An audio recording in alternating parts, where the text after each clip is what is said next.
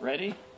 Okay, got a little information on wheels. This is a Bud wheel. It's been on my lowboy since about 2001 when it was new.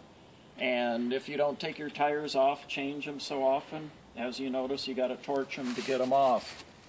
This is also called a Bud wheel again. The way it works, there will be a stud coming out of the brake drum there. You screw this stud in, that holds your inner wheel in. Then this nut holds your outer wheel in.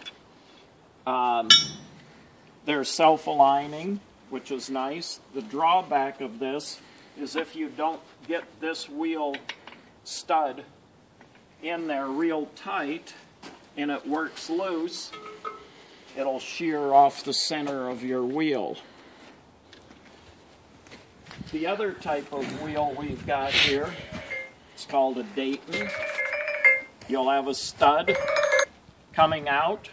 You'll put a clamp in there into the spoke hub, and then you have a nut.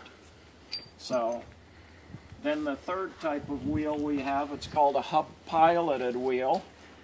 And what that is, it'll have a nut with a washer affixed, and the hub centers the wheel and aligns it. So 3 basic types of wheels.